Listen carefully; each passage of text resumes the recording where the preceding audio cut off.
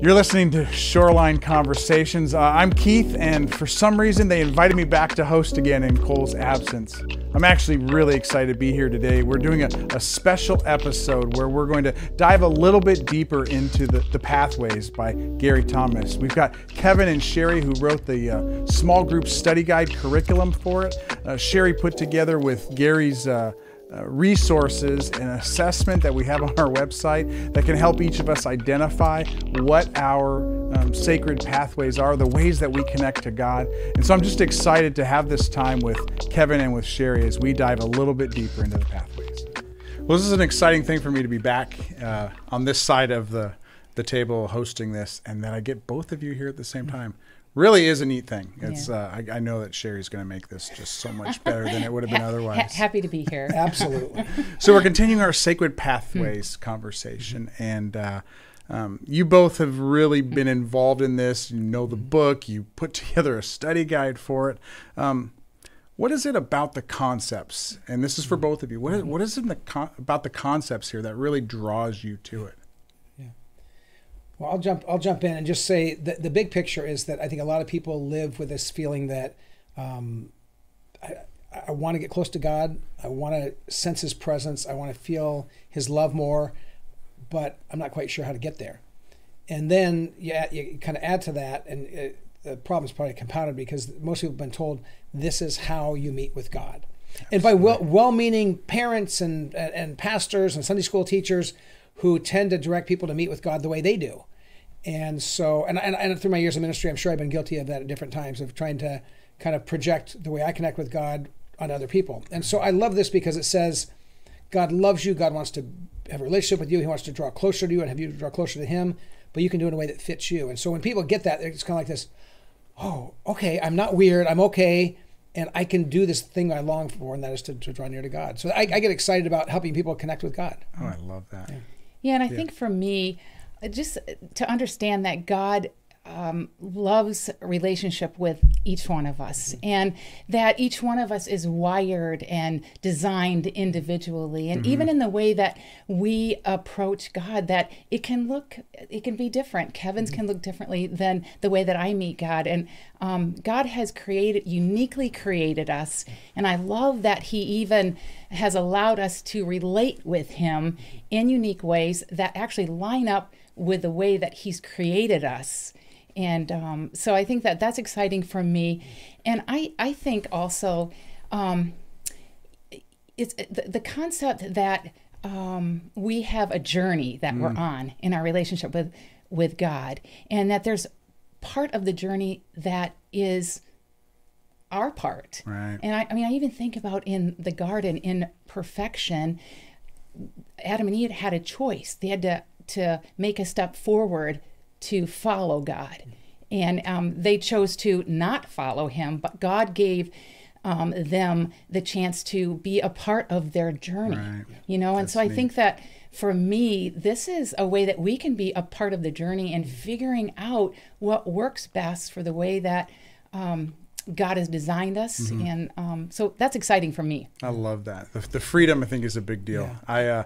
I pulled out just the other day as I was teaching both middle school and high school, a large stack of completely empty journals that I've tried to use over the years as people have been encancouraging me. You've got to journal. You have to journal. You have to journal. I know what to get you for Christmas now. Another blank journal, right? Yeah, and I get through like the first day, and I'm like, I can't do it. So you had another thought though that you were going to share. I was just thinking about how Gary wrote this book. I think it's been about 25 years ago. It holds up because it's biblical and it's true. Right. But so before this book was written, all of our three sons are in their 30s now.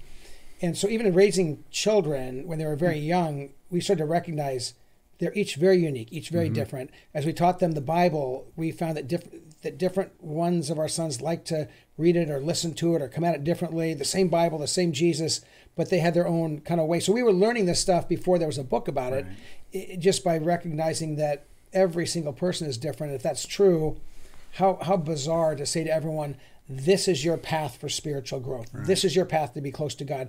Do these 5 things, follow these 8 steps, and you'll be close to God. And then and one of them is journaling, by the way. Right. And so so the problem becomes, wait a minute, that doesn't draw me close to God. And so I think even just raising kids, and obviously you've got a gaggle of kids, and so Right. you go, yeah, if I tried to force them all to do anything the same, Right. it doesn't go very well. Well, I think what's happened for me before I really looked into this was that I agreed that we were going to do it differently. Mm-hmm. So I would say, so you can read your Bible and pray and sing to God in the morning, or you can pray, read your Bible, and sing to God in the afternoon, right? So we'll give you a little bit of leeway. Yeah. But are you a morning night, or you're a morning person or a night person, right? and so my deviations were a little bit different, but we've got 9 pathways here that Gary Thomas talked about, and they're a little bit different than whether you do it in the morning or the afternoon. Absolutely. Sherry, can you give us a little bit of a brief overview of them? Yeah, quickly. Gary actually divides them into 3 groups, and so the first one he calls the Pathways of Wonder, and in that grouping, it's the naturalist. And I like, Gary has this little tagline with each one that kind of helps to summarize each one, and I think he's done a good job. So the naturalist, he says, let me be outdoors. That's really easy to figure that out. Get me outdoors. That's how I can meet with God. And then the next pathway in that grouping is called the sensate. And the sensate actually just says, let me experience, let me feel, let me taste, let me fully experience with all my senses. Right. And so that's the second one in that grouping. And then the traditionalist. It's a hard word. Let's say that again. I get excited. The traditionalist says, let me remember. Yeah. And it looks at rituals and those things that were a part of faith for so long, and so you just remember those things and you do them. And then his second grouping is called the Pathways of Contemplation. And again, he has 3 pathways in that grouping. And the first one is the intellectual, and the intellectual says, let me think. And the second one is the ascetic.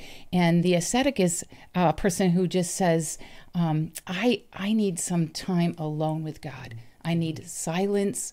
I need solitude. And that's how I best meet with God. And so that's the second one in that grouping. And then the contemplative says, just let me feel. And this is sort of like adoring God, feel his love, and really spend time just, dwelling in that experience of God. That contemplative says, let me feel. And then the last one is the Pathways of Action. And so that would be the caregiver who says, let me care. And then the activist who says, let me conquer, let me do something for God. That's how I'm going to best meet with God. And then finally, the 9th one is the enthusiast. And they say, let me celebrate. They're just expressive about their faith. And so those are the 9. And it has helped me to kind of remember the little taglines to give a little fuller definition to all of them. As you go through those, I was just thinking, wow, I want to be every one of those. Like you got me excited about being all of those. Yeah. Kevin, Gary put these in clusters of 3, of wonder and of contemplation and of action. Yeah. Why? What's the importance of that? Why do you see the benefit of us looking at them that way? Yeah, I think within the 9 different pathways, and my guess is if you ask Gary, he'd probably say there's other pathways too. These are just ones that are really overt in the Bible. There's biblical examples and characters, and you can kind of identify them. So I think just sort of organizationally, so when you talk about the pathways of wonder, it's interesting because each of the different, those 3 pathways, they wonder in different ways, and then the pathways of contemplation is kind of reflecting and thinking. So the intellectual is more reflecting in the sense of more a studious kind of an approach. But an ascetic says, let me reflect by pushing, almost pushing away the senses and just kind of getting numb to all the incoming data and just kind of having a quiet place to meet with God. And so I think it helps us organizationally in our minds to kind of see. But I think that at the end of the day, and one of the reasons, Keith, when you said, when you listen to Sherry walking through these, you go, I'd like to do all of those. That's because you want to be close to God. And you go, oh, those are all things that would help me draw near to God. I want to be close to God. I'll try them all. Right. And actually, when Sherry and I were writing the study guide for this book and for a video curriculum that Gary did, we talked about in the very end of it, and I'll be talking about this in the last week in our sermon series, when you think about the pathways, think about one, some, and all.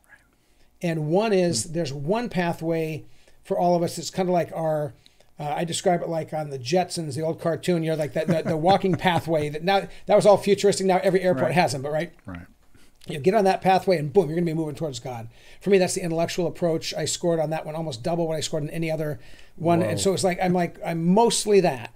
And so it's like, was your strongest one the naturalist? Mm-hmm. Yeah. And so we've been married long enough. I should know this. But what was interesting, and we were talking about this before we went on air with filming this, is that Keith, you had said your top three, there was one in each of the three clusters of pathways. And sure, you said it was the same case. And you said, what about you, Kevin? So I took out these are my results for my survey tool, which is on our website. Anybody can do it and just do it for free. But my top three spread across the three different areas. And so I think that shows that it's not like we're locked into this is the only way we can draw near to God, but this one, some, all concept is pick one that man, when I got to get close to God, I really need to right now, I'm going to jump on that pathway because I know it just gets me there quickly. The some is to say, there's some that you have strength in, there's some that you go, I think I could really connect with God and I want to get closer to God. So I'll explore some of them, but I don't tell people try to live out all of them because like on mine, I've got a couple. So like my top one is a 23 out of 25 points. My bottom one is 6 out of 25 points. And so, and that's actually the sensate. And that's it's like all your senses, that kind of stuff. I'm like, that just doesn't, it's like telling you the way to meet Jesus is to journal. I have to share this. I got a 0 in sensate. Did you? I don't even know how that was possible. That was an air one during COVID time we didn't touch. But yeah, exactly. So you can go, so I'm not going to say, Keith, listen, you scored really, some things in life you go, oh, you scored low, you got to grow in that. Right, work on it. Why? Don't. Right. But here's the all. Appreciate them all. Understand them all. So if one of your girls or a Finn are like, that's their approach, you can understand enough to say, hey, that's great. And I cheer you on instead of going, that doesn't count. Right. That's not for real. Come on. Now, I want to say one other thing too I think is really important, and that is that with all the different pathways, there's still things that are common throughout all of them. Mm-hmm. So you talk about, reading the Bible. No matter what your pathway is, as a Christian, you open the Word of God, but a naturalist might do it outdoors and they can kind of connect it out there. A sensate might do it where they say, I like to really put some quiet music in the background, have that listening going on while I read. But everyone's going to open the Word. Every person's going to pray. Every Christian's going to pray, but we're going to do it in different ways. Right. So it's not that our behaviors are that different, but it's the way we experience them and draw near to God in those kind of practices. And so I love that. Yeah. So Sherry, how do you see the process of knowing your pathways and understanding that God has made us all different, something that kind of sets us free and gives us the opportunity to bring us joy, through this? Well, kind of to tag on to what Kevin was saying, I have found personally for me that just knowing that, one of my top ones is being out in nature. Mm-hmm. And so how it has set me free is that when I am struggling and finding that I need some more time with God, I need to feel closer with God, because I have studied this now through Gary's information, I have figured out that being outside actually does that for me. Mm-hmm. So I make a point now to actually go outside. And I have to say that I was not fully aware of that about me. I've been a runner for years, and I just thought I loved running. Right. Mm-hmm. And I would tell people that when I run, I meet God. I never kind of put the two together. Mm-hmm.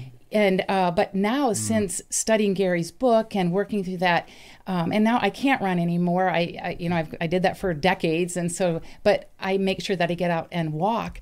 But now I actually will think, I need to walk, not just for exercise, but to have a sense that I'm growing closer with God. And that's been kind of a new way of looking at the freedom that I have tools. Right. I think that this gives us a tool on how we can work to grow closer with God. Mm-hmm.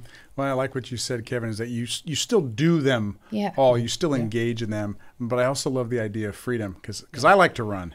Yeah. And I've often thought, okay, I can either spend time with God or I can go exercise, But there's this amazing freedom to say, I can actually meet with God while I'm running. And I'm also pretty high in the ascetic. And so while I'm out in nature, running by myself, I get to actually do like 3 things at one time, Right. And I think it's just a really neat thing. Yeah. And as you said, Kevin, we're all different in this. How do we go about not only recognizing that other people do it differently or design differently, but how do we help them in that or encourage them in that?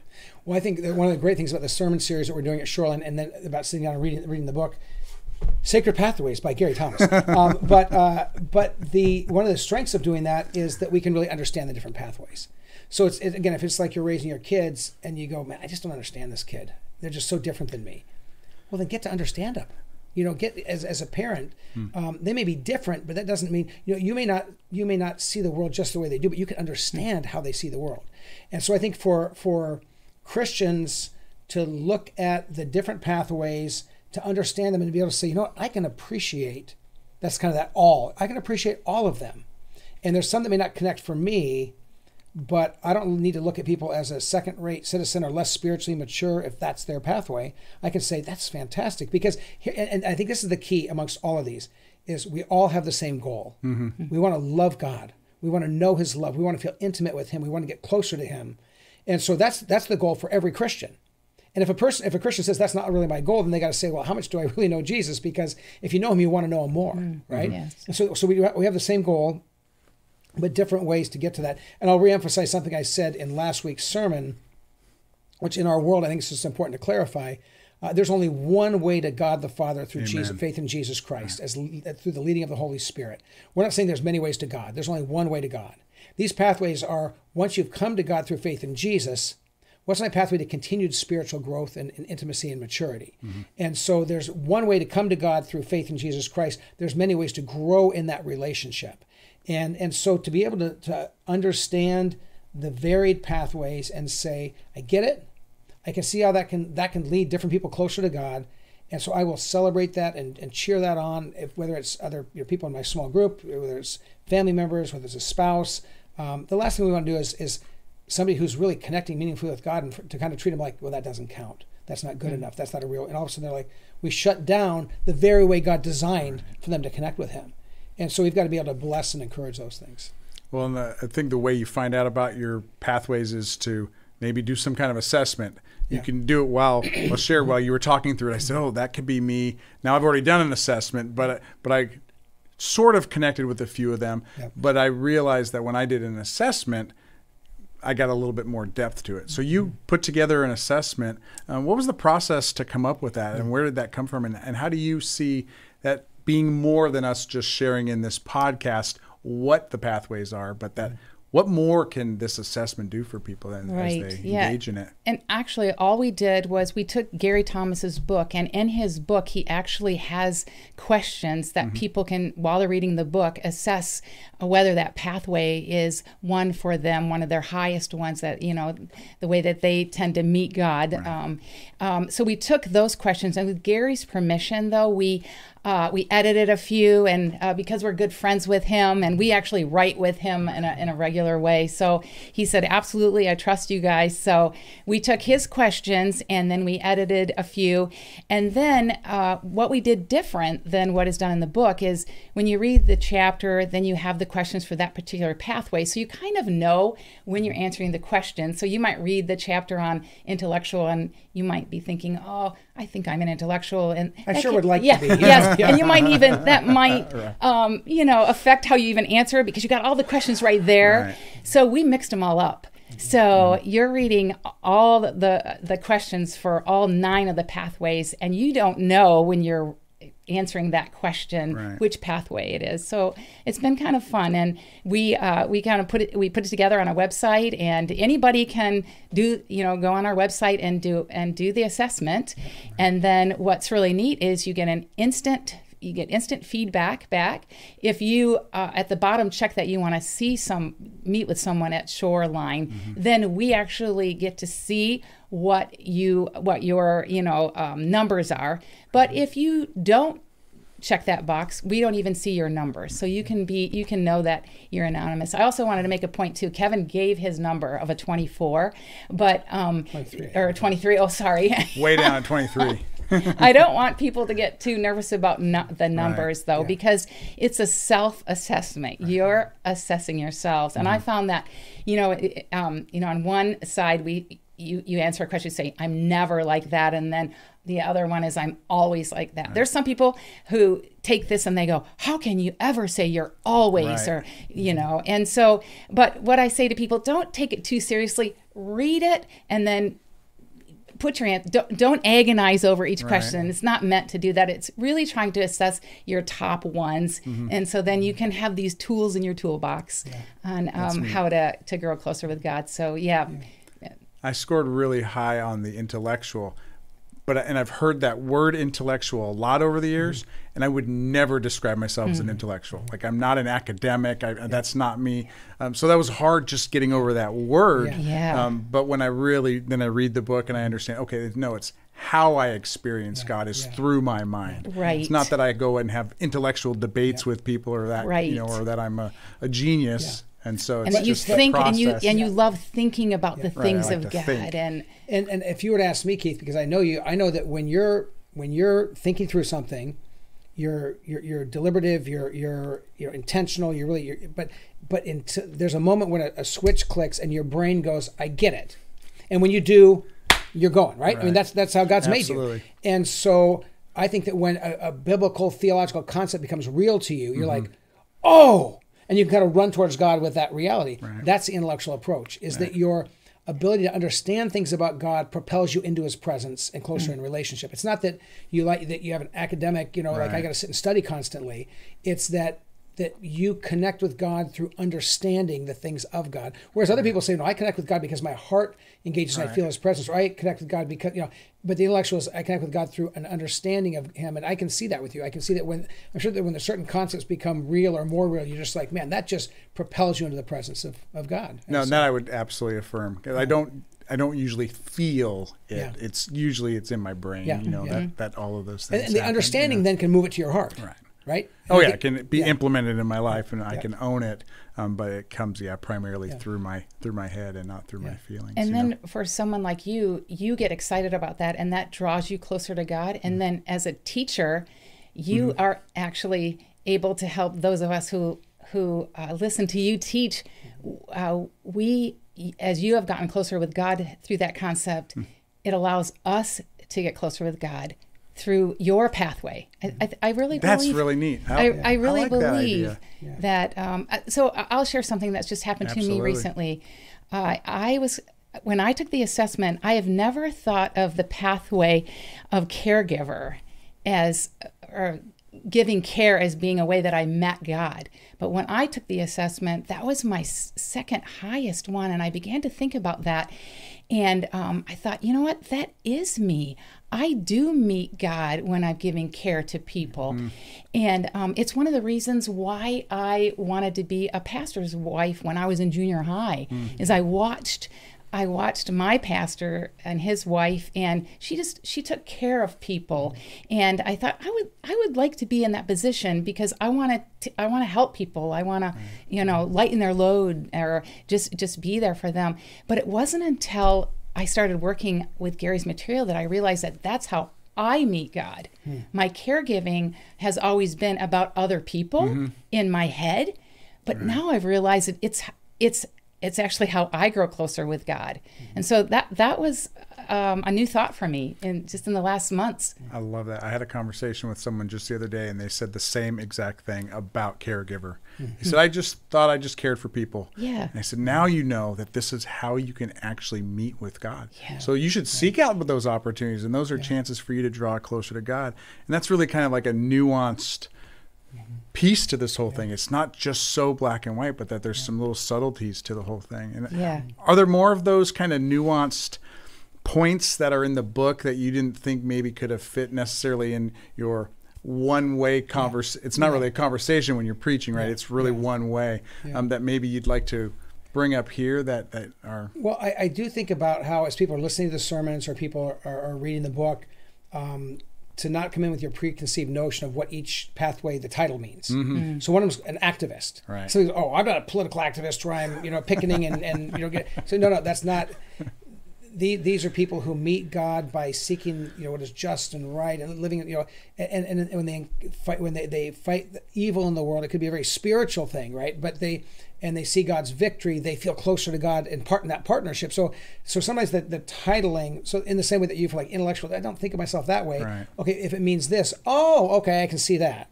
Well, I'm not an activist.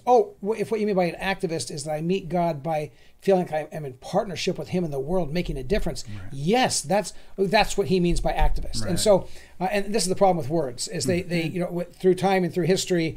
Gary was actually telling us that there was somebody who was working on the same ideas and taking his stuff and trying to kind of make it fit his context. And I think he said, like, for the naturalist, you want to call him like a naturist. I think in some circles that means a person who spends time outdoors without clothing on. Correct. And so it's like he said maybe that's not the term you want to use, because for some people that might work better, but for other people it's to bring a certain picture in their mind they really don't need when they're working on their spiritual pathways. And so that's the kind of thing where don't predetermine by what you think the title of the pathway means.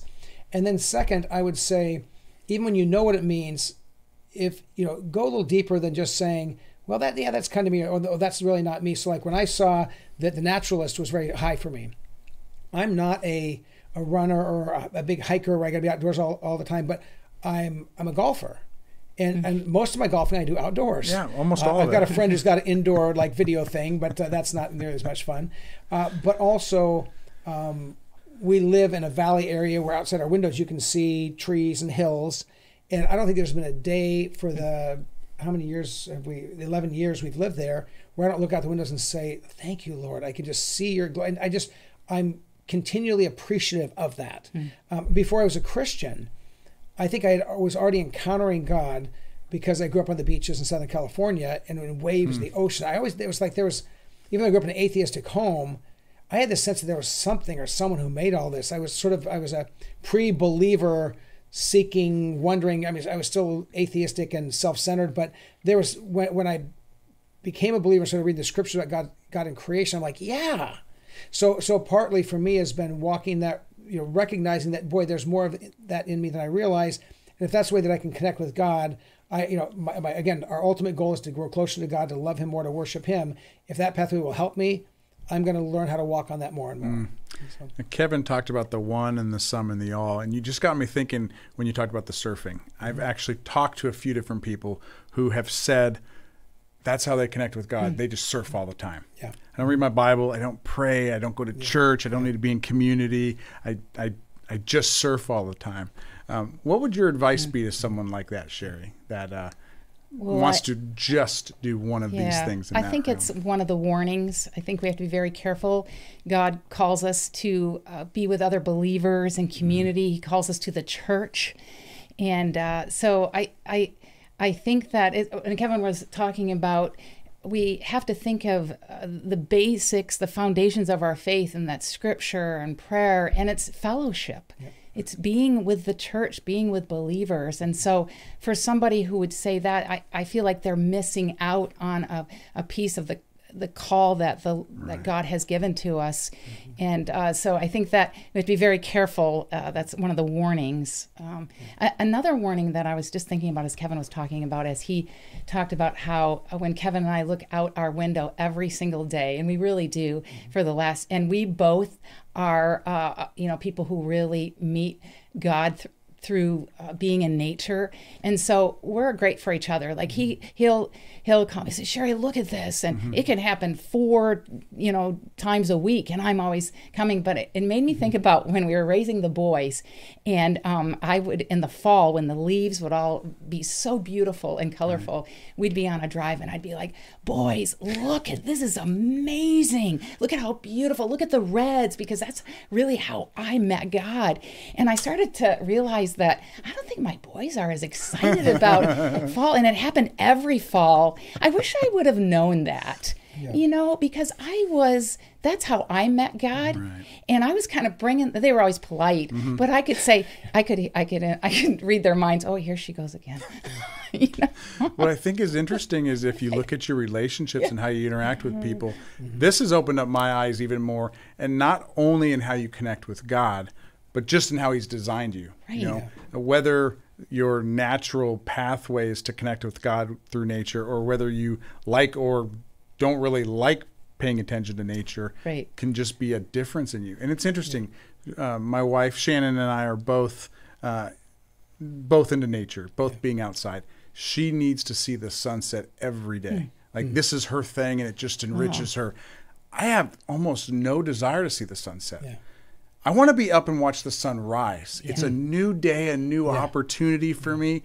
But for my wife, it's the colors of the sunset. But I would much rather be up in the morning before the sun comes up and welcome the sun to the new day. So it's just an interesting thing, even within that we are so different in that. Well, at Shoreline, we've got 7 spiritual markers. We've got biblical engagement and passionate prayer and consistent community and wholehearted worship and joyful generosity and organic outreach. It seems as we talk about these 9 pathways that there's some really good correlation between those. And it's not just how we connect with God, but how we grow in our faith. How do you see, Kevin, these spiritual markers and the pathways kind of intersecting and working with one another? Yeah, and I think I've used some terminology that, at least for me, is helpful. It's not pertinent. No illustration is perfect, but I look at the pathways are more like a menu where you go. You look at the menu and you go, oh, there's certain things I enjoy and certain things I don't enjoy, and so don't try to. If somebody, if we go out to a restaurant, find a new restaurant, and Sherry finds something that doesn't have, doesn't have a lot of unhealthy stuff, and it really tastes good to her, like she can have that consistently at a restaurant, right? I find things that I like, and if I said to her, no, every time you come, you should just start on the first thing on the menu, and next time do the next thing. Nobody does that. Right. You find the ones that fit you. Well, the pathways are, what is it that fits me? How's God wired and made me? And what kind of, it's not like a self-centered, what's my personal taste? It's just how God's made me. It's kind of like a menu, and that there's certain things on it that you partake of. I look at the markers of spiritual maturity, the 7 markers we talk about, as a recipe, where to make grandma's chocolate chip cookies, you need certain things, and you need all those things. So I made grandma's chocolate chip cookies. I just didn't use any chocolate chips. You go, that's not grandma's chocolate chip cookies. I'm sorry. I didn't use any sugar. You go, well, and so when you look at these 7 markers, and we spent about a year here years ago with our children's youth, adult leaders talking through the Bible. What are the things that indicate spiritual growth and ongoing maturing? So we came up, and I've got them right in front of me here: biblical engagement, passionate prayer, wholehearted worship, humble service, joyful generosity, consistent community, and organic outreach. Those 7 things, that's not a menu. Oh, I'll take 2 of those 7. All 7 of those are part of every believer's life. So whatever your pathway is, biblical engagement needs to be there, because that's what Christians do. Now, you're going to do it differently than somebody else. Right. That's fine. But you need to be engaged with Scripture, passionate prayer, joyful generosity. Somebody can say, well, my spiritual pathway doesn't lead me to be generous with anything. It's like, well, no. That's not a pathway. That's just what it is to be a Christian. Right. And so the 7 markers, we're all seeking to grow in all of those. But the pathways, that's kind of how we live out that journey of growth. And then we find the ones that fit us. And so I think that I don't know if for other people that's a helpful image, but the pathways are, kind of like you go to a restaurant, it's the pick 2 or pick 3 menu. You don't really pick them, they choose you, but you're not all of them. Whereas the markers of maturity, which isn't really what this podcast is about, but those are for every single Christian in any part of the world, in any time in history. Whatever your pathway, God's word should be part of your life. Prayer is what we do. Right. Community. So if somebody says, well, I meet God by hiking in the woods by myself, or I meet God on my surfboard, and you go, that's great, you can meet God that way. But they say, that's the only way I meet God, and I do nothing else. Well, then they're not engaged in consistent community. They're probably not engaged in organic outreach, sharing their faith with others either, because they're isolating. So you can say, well, this is what I do, and you go, great, but if you say, this is the only thing I do, that's going to almost always limit you from the fullness of what God wants to do in your life. So. Yeah, I had a fitness picture of that. If someone says, I'm really healthy, I do push-ups every day and all day long, and all I ever do is push-ups. Like, I don't eat anything. I don't sleep well. I don't drink water. I just do push-ups all the time. They're not going to be a healthy person, right? They might have a big chest, but they're not going to really be a healthy person. And I think that's a big thing about this, that the pathways aren't just how you connect with God. It's how you get to know God in a better way. It's how you become more like Jesus. And so I think that's where those markers really matter. Because there should be we should see something different. If you're connecting with God, if you're spending time with Him, then you should look different. Like your faith should be deepened, and it should be more than just, now I'm a really good surfer because I surf all of the time. I think one of the ways they're similar, though, is that kind of what I was referring to, that we do have a part in this walk with God, that, and just as I said before, from the beginning of time, He's allowed us. And I like Gary talks about tending the garden of our soul, and that the seeds are planted, but what are you doing to help the garden to grow? What's your part? And both of these lists, we have a part in growing in our relationship with God.